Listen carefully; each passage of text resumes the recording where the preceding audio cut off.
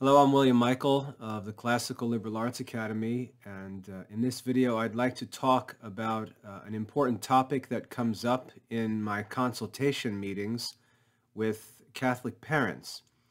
Often parents will have younger children and they'll ask me, what should we focus on? What's important as we try to get started to help our children prepare for studies in the Classical Liberal Arts Academy?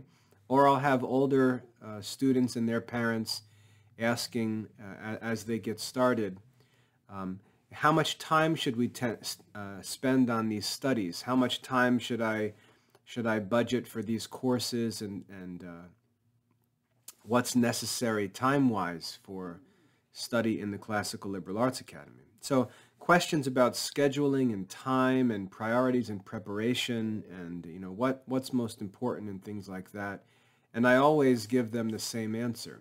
And I've been giving this answer to parents ever since I started the Classical Liberal Arts Academy. In fact, if you were to go back to the very beginning, one of the first articles I ever published was titled How to Create a Schedule. What I advise parents is studying is like cleaning. You can never be done. There's never a time, it's never possible for anyone to be done studying. And so when we ask a question like, how much time does it take to do these studies? There's no answer to that question. Are you asking about minimum requirements? Like, what's the minimum amount of time that you would need to study to complete these studies? That question doesn't make much sense. There's no way to answer that, because if you're a genius, it won't take you much time, and if you're not a genius, it's going to take you more time. So the question doesn't make much sense. It's a bad question. And really, it's the wrong question. Though I understand what parents are trying to ask me, it's the wrong question. What I tell parents is, as parents, especially as homeschooling parents, you need to establish a schedule for your family. And it needs to be a balanced, responsible schedule. It needs to be balanced. That's the key word. You're a creature composed of body and soul. Your children are immature creatures composed of body and soul.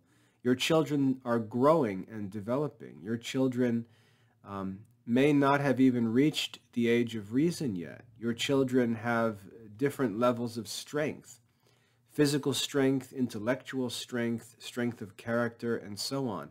There are all these variables in your family life, and your schedule can only be called a responsible schedule when it takes all of those things into consideration.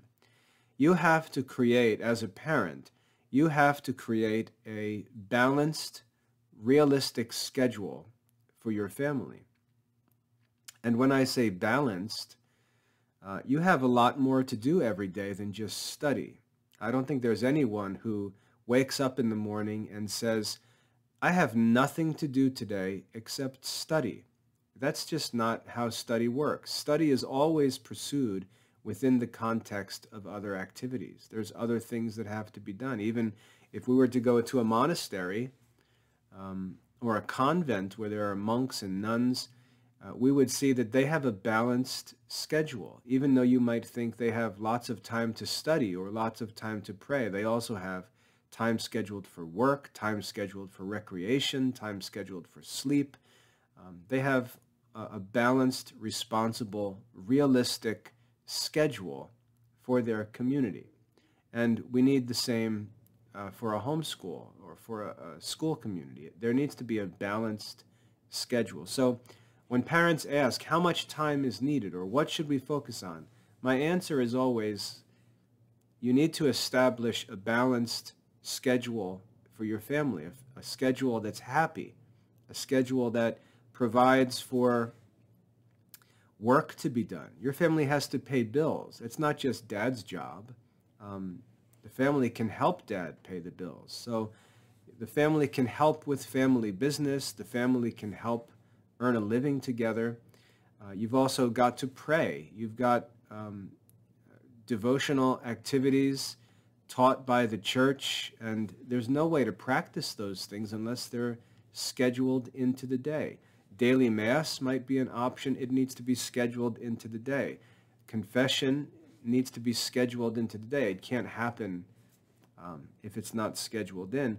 Then there's study. Then there's chores around the house. Then there's need for physical exercise. There's a need for recreation, to refresh. That's what recreation means. It means to refresh the body and mind after times of study and work.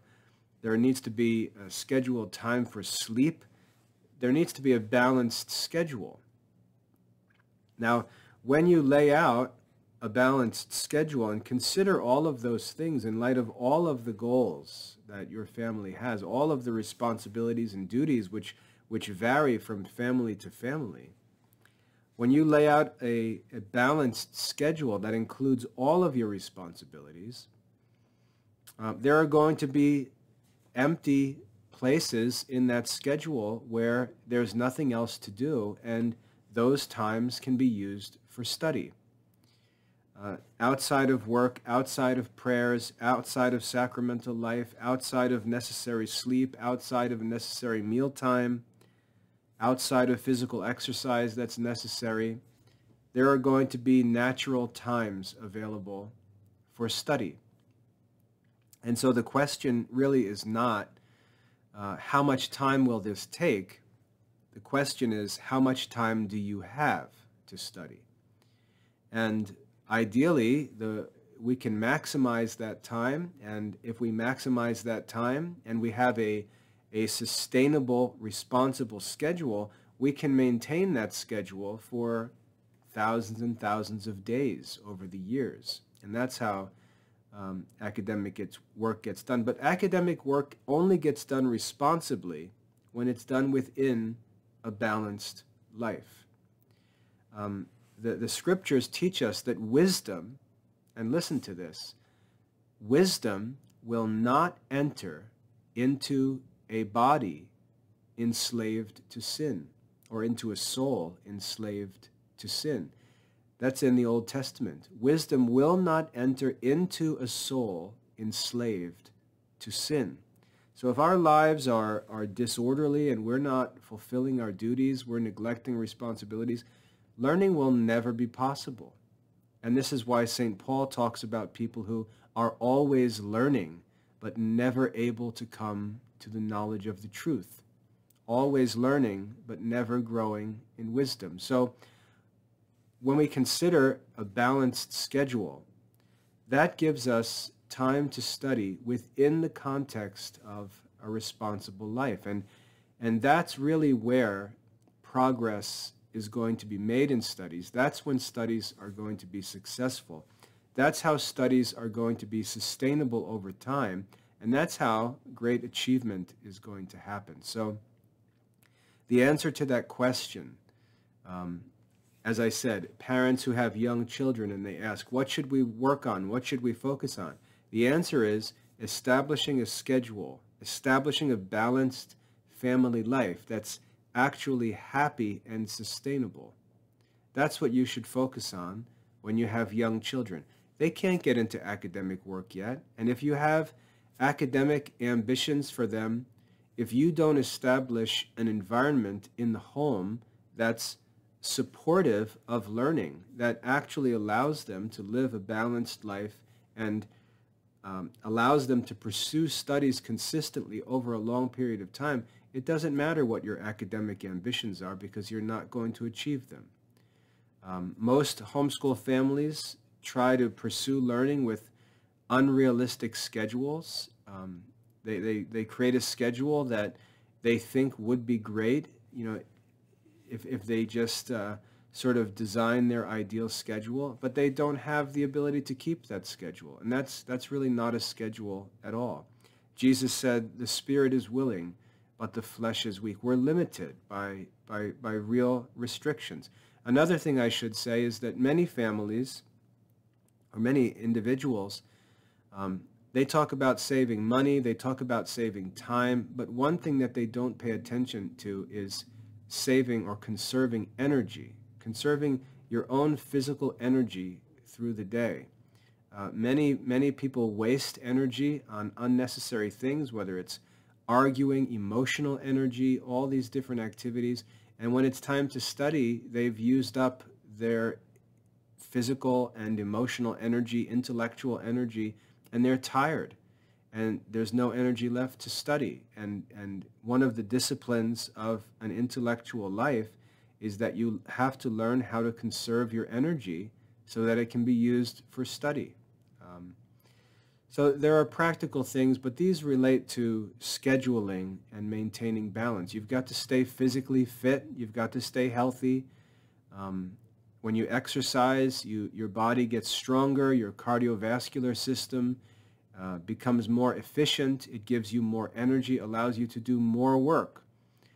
So, there's a need to exercise. If you're not praying and if you're not living an obedient Catholic life, your conscience will be bothering you and you won't be able to concentrate on studies. If you're wasting time watching all kinds of dopey movies or reading unnecessary books for entertainment, all of those ideas and images are going to be distracting you when it's time to really study. And so you've got to develop a discipline and a routine, and it requires a certain level of strength and focus. And if you don't have a balanced life and a responsible schedule that you keep, you're simply not going to be able to do it. So the first thing a family has to concentrate on is establishing a balanced, healthy, sustainable schedule that allows times for study where students have full energy, they have no distractions, they have good conscience, all of these benefits, and in that context, they can pursue studies in as much time as their schedule allows. And again, we have to realize that we have thousands and thousands and thousands of days. So even if we only had 4 hours a day to study, which is not true, but let's just say we only had 4 hours a day to study. That doesn't sound like much when we consider that a modern school might have 6 or 7 hours, but the modern school is only in session for 180 days a year.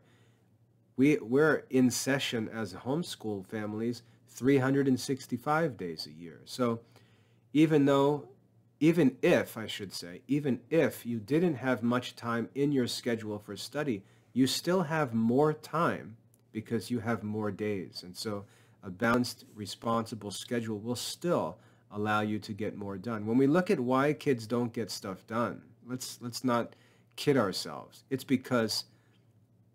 not because minutes are wasted here and there or hours are wasted here and there. It's because whole days are wasted. Whole weeks are wasted. That's why kids don't get studies done. It's not because the schedule leaves them unsupervised for a few minutes and they're not using their time, or even hours. It's because whole weeks go by. I see it even in working with students in tutoring. I'll see a whole week where a student might not get a task done. And when I dig in to try to find out the reason, it's just because life is too chaotic, and that's the kind of stuff that actually prevents us from making progress in studies. It's not all of this popular talk about micromanaging schedules and making the best use of time. That's not what the problem is. The problem is that there's no proper use of time. There's no balanced schedule. There are days spent with no schedule, weeks spent with no schedule. That's the real problem. And so parents need to work on establishing a happy schedule. One of the principles when we look at things like the work that Apple does with computers and iPhones and their laptops and things like that, their workstations they make for computers, Microsoft does the same things in their devices and equipment. One of the things that they talk about is the work environment. And you look at an Apple device and you're like, or a Mac device, and you say, man, why is that so expensive? Why does a Mac laptop cost $3,000? Why does a Windows computer cost $2,000? You know, when the Chromebook costs $180. Why the difference in price? And the answer that they'll give you is, well, you know what? Go ahead and do your work on that Chromebook and let us know how it goes by the end of a 10-hour day. Let us know how much work you get done over the course of a whole workday or a whole week of work. And so these companies take into consideration not just what's minimally required to get stuff done, which is what a Chromebook can provide, but they consider the reality that we have to sit and work and open up the same device every day, look at the same screens every day, use the same keyboard and mouse every day, and there's a need for it to be comfortable and enjoyable, to be pleasant and attractive, because we have to use it all the time. And that design takes into consideration the reality that we're going to be working on this device for 8, 9, 10 hours a day. It can't be minimal. It's got to be pleasant to work with, pleasant to look at, pleasant to use, and that costs money. And while we can complain about the costs, if you compare the costs to productivity, you'll find that the productivity is actually greater than the cost. And so that's the reasoning behind the design of companies like Microsoft and Apple when they design their devices. And the same thing is true of our lives. We can sit here and we can create a schedule that on paper is attractive on paper, but then to live that life, to actually live that schedule, is miserable, and it's just not practicable. So we have to schedule times in for sleep, times in for meals, times in for recreation and exercise and things like that. We have to make our life pleasant. We have to make our study periods pleasant, because that's just the reality of how life works. We're not robots. We don't have infinite amounts of energy. It's not just a matter of willpower, not just a matter of desire. It's also limited by human weakness. And so to accomplish great things as a human being, we have to learn to manage our resources, our time, our energy, our money, in order to accomplish great things, usually by working little by little, bit by bit, for a long period of time. So my first advice to families, my advice to older students, how much time should we study? The answer is you have to create a balanced, happy, healthy, responsible schedule first, and then that will reveal to you how much time is available for you to study, and then it's a challenge for you to not waste that time, but actually to make the best possible use of that time and to fill it with good and necessary studies like classical liberal arts, classical philosophy, Catholic theology, to make the best use of that time. So that's my advice on what families should be focused on, what students should make their first priority, and that's my answer to the question, how much time should we spend on these studies? The answer is as much time as you can within a balanced daily schedule. So I hope that's helpful. If you have practical questions, would like to get into the details of such a schedule, talk about a sample schedule, talk about your unique circumstances, just get in touch, because these things are really important and I'm happy to get into them. I hope that's helpful. God bless.